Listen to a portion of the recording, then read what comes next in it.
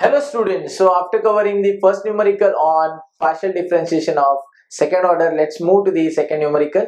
So here guys, I have a new function and the new question for you, and let me tell you that this one is the most difficult question from student point of view because they feel it difficult if they get such type of question. So do you want to know how it is or what is the question? So just come and just watch the video so that you will come to know how that question comes and how to solve the question. So let's start.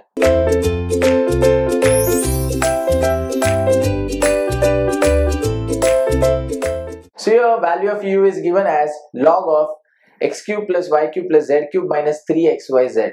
And guys, we have to prove that dou by dou x. So dou by dou x is a word generally called it in Mumbai University, but it is generally called as del by del x plus del by del y plus del by del z, the whole square u, and we have to prove that its value is equal to -9 upon x plus y plus z the whole square.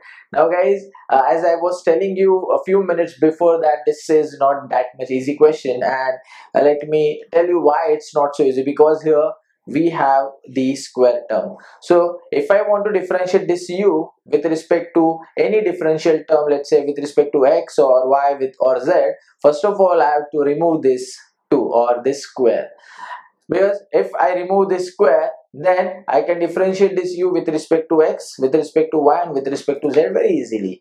Now the question is how to remove this square.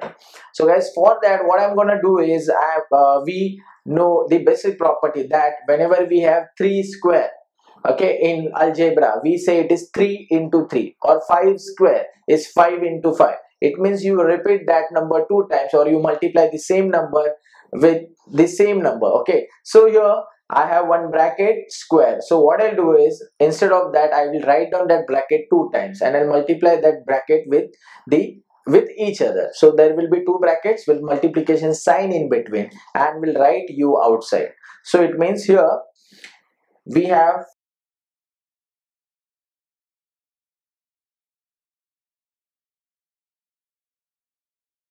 so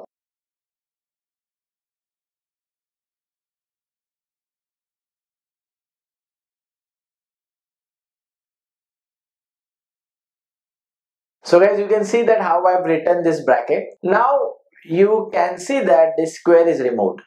Now I can take this u inside, or you can say that we can differentiate this u with respect to x, y and z. So this first bracket will remain as it is,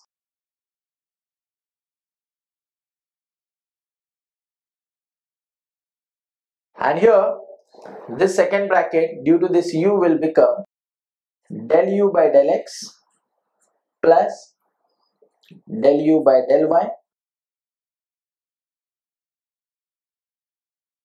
So it means this given function or this given LHS is this, and to get the value of this LHS we have to find out del u by del x, del u by del y and del u by del z first, and for that u is given. So now guys, let's start with that. Let's find out these 3 values and then put those 3 values over here, get the value, and again differentiate that function with respect to x, y and z to get the right hand side. So let's start. So here this is the value of u, and if I differentiate with respect to x partially, we'll get this as 1 upon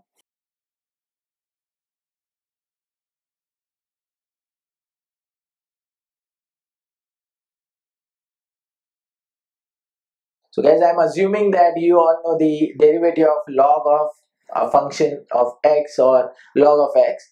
And if you have not revised the formula of derivative, then please go back and revise the formula, because we are in a chapter of partial differentiation and it requires the formula of derivative. So this is the derivative of this given function into the derivative of x cube is 3x square.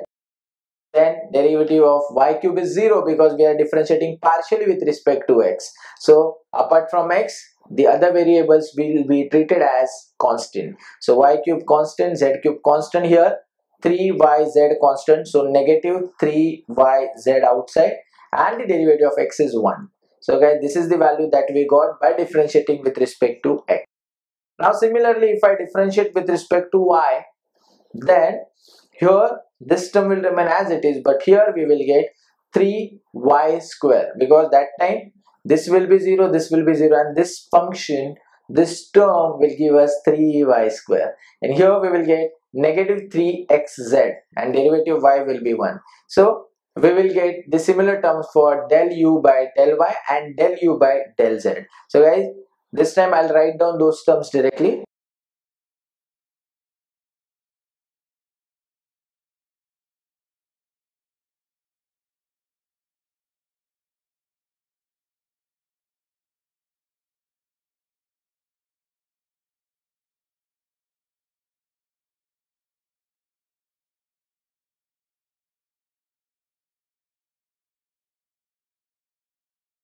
So guys, we got all three values. Now here we have to add those three values, then only we'll get the value of this bracket.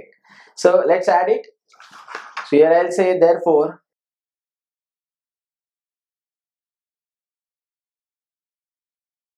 now guys, here in these three functions, if you'll observe, then the denominator is same. So I can take a common denominator for these three functions. And now we will add the terms in the numerator. So in the numerator we have 3y square, 3z square, and here 3x square. So I can take 3 common and we will get x square plus y square plus z square in brackets. Similarly, here we have minus 3yz minus 3xz minus 3xy. So here also again I can take the 3 common and we can get the negative yz, negative xz, negative xy in the bracket. So guys, here we will get 3 times x cube plus y cube plus z cube, and from this also we are getting 3 common, so we'll write those term here only. So negative xy, negative yz, negative xz. Now let's simplify this, and for that you should know some formula of algebra. So guys, in the denominator you can see that x cube plus y cube plus z cube negative 3xyz. Do you know formula for this?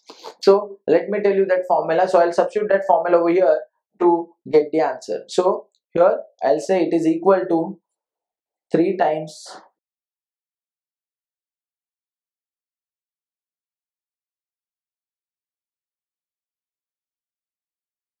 now guys, the formula of this algebraic term is x cube plus y cube plus z cube minus xy minus yz minus xz into x plus y plus z. So this is a formula from algebra which I'm sure that you have done in 11th or 12th standard. So guys, I'm gonna use this formula, and due to this you can observe that the term from numerator and denominator will be cancelled and we will get 3 upon x plus y plus z.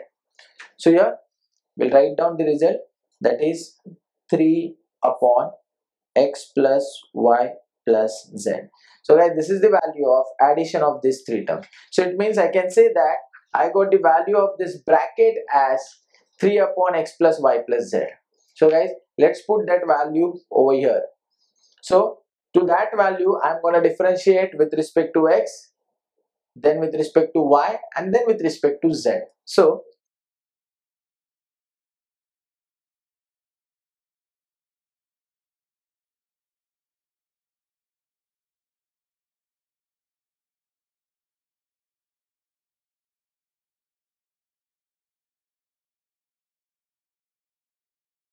we'll get, if I differentiate this function with respect to x, then 3 is a constant, and here we have 1 upon x. So the derivative of 1 upon x is negative 1 upon x square. So that will become minus 1 upon x plus y plus z the whole square. Similarly, then plus. Now, if I differentiate with respect to y, again I'll get negative 3 upon x plus y plus z the whole square. And if I differentiate with respect to z, again we'll get the same answer, that is negative 3 upon x plus y plus z the whole square.